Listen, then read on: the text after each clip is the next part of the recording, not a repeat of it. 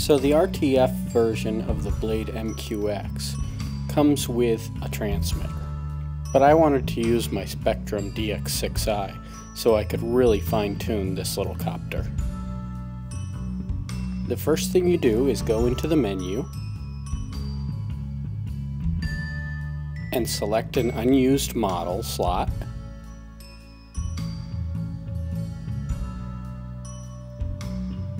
Then scroll all the way down to Setup List and enter the second menu. Select your model type, which should be Airplane or Acro.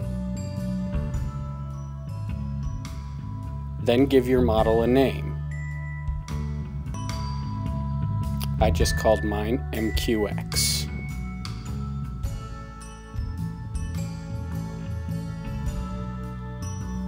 Exit the menu system and install the battery into the mQX Quadcopter.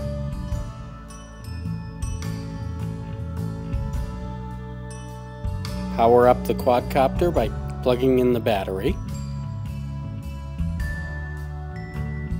and wait for the indicator light to blink. It's looking for a radio to bind with. Hold in the trainer or bind switch on the DX6i and turn on your transmitter.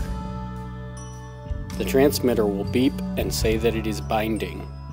Eventually it will boot and the light will go solid on the copter. Now your mQX is bound to the DX6i.